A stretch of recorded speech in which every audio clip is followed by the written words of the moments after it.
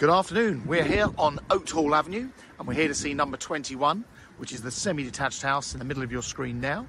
Just so you know where we are, if I look in a westerly direction up Oathall Avenue, that goes up to Oathall Road and that's your shortcut to the railway station.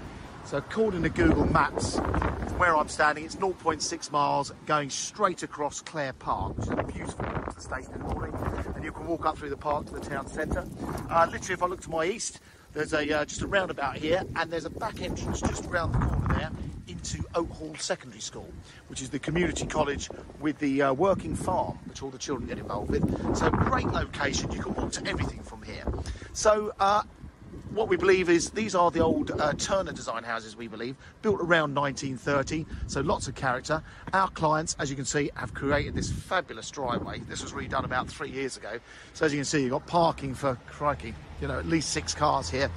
And if you really wanted any more parking, you've got the front garden of sacrifice there. But really pretty with all these beds and so on. And then what I do, because it's a funny old day today, it's very windy, I'm just going to take you around the garden and then we'll come back in the house. So you've got gates here. Now, if you really wanted to, or originally this was the driveway that went through to the garage, but the garage has been converted into like a home annex or home office, which I'll show you. But when you get round the back here, you can see this part of the house has been extended. So it's created a downstairs cloakroom, and the rear has had a single story extension, making it all a lot bigger.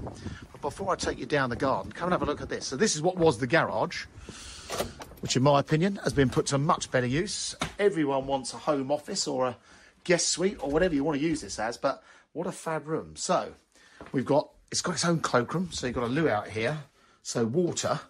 But this is such a flexible bit of space. Now, as you can see, they've got a pull-out sofa bed here. We're hiding various bits and pieces in here. But this is a lovely room. So you've got windows with a Velux actually above it.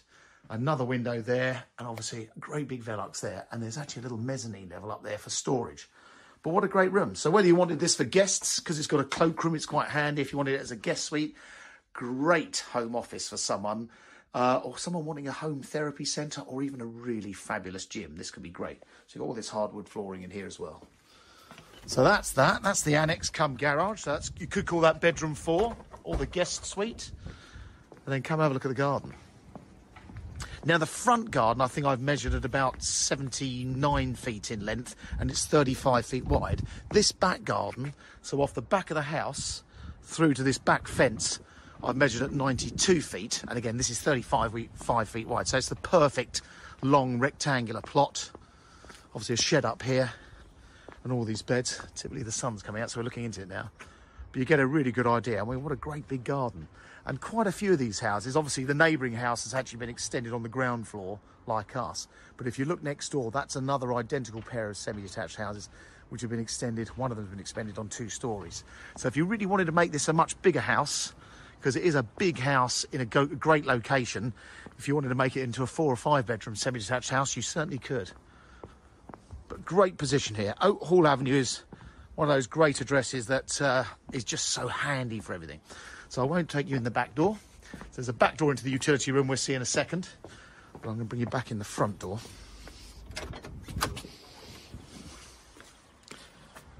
So just to recap, loads and loads of parking. When you look across the road, you can see they're all very nice houses around here. So it's a really nice green, leafy location. So, come in. So, first of all, we've got a lovely big entrance hall with this original flooring and the original staircase. That's obviously painted wood, but that would have been all dark wood to match these floors. And before we go off too far, there's a downstairs cloakroom. So this is a great additional, with proper big walk-in shower there and the Velux. So really handy, as there's only one bathroom upstairs, so that saves a few arguments. And then come through. So I won't go through the kitchen, we're going to the living room first. So originally, this is all you got downstairs as far as living space. So a beautiful big front room. A lot of these windows have been replaced in some really nice UPVC and LED light windows, so gives you an idea of the aspect there. You've got these quarry tiled window sills, and as you look around, you'll see we've got all the old panelled doors as well. So, living room there with an open fireplace. That's a classic Turner look, or certainly for the period. A lot of these houses were built by a handful of builders back in the 1920s and the 1930s. You've even got an old serving hatch there going through.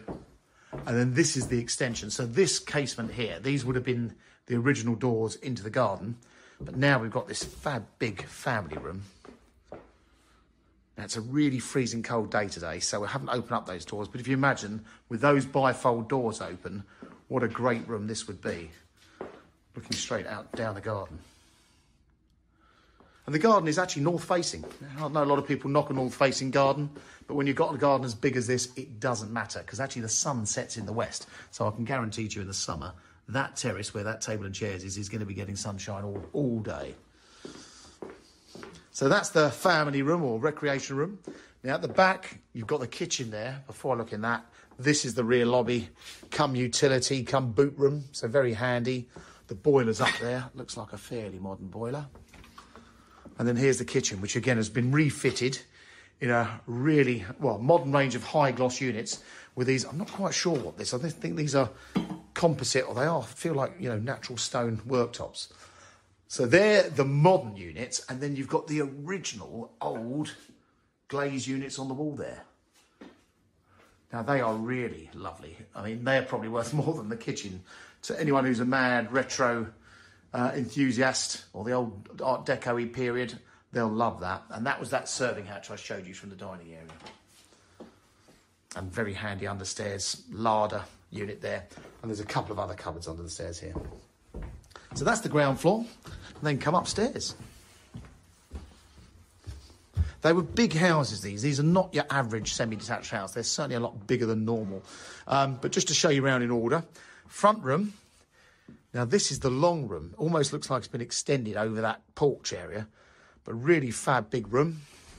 Someone's very lucky to have a nice big bedroom here. Again, overlooking the front. That comes around here. You've got a big recess for wardrobes there, and a window looking back over sort of the side of the neighbours that way.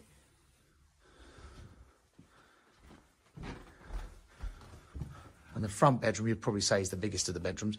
So really nice big room here. I don't know if you noticed, you've got the original Bakelite handles and Art Deco designs there. Little built-in cupboard in there, and that's just a feature fireplace. That's like a gunmetal fireplace. Probably not the original, but it is a feature. We've never tried using it. But one thing is original, is that lovely stained glass window. Isn't that great? And then the second bedroom, another nice double. Again, with cupboards there, and that's overlooking the rear of the property. As I look out the window, those houses over to your left, they're actually in a cul-de-sac called Greenways, and actually you've got the allotments behind you. So the land behind is all allotments. No doubt a waiting list for those. That is almost sacred land, you could say. So I can't imagine they'll ever be built on. Should be owned by the council, I would have thought.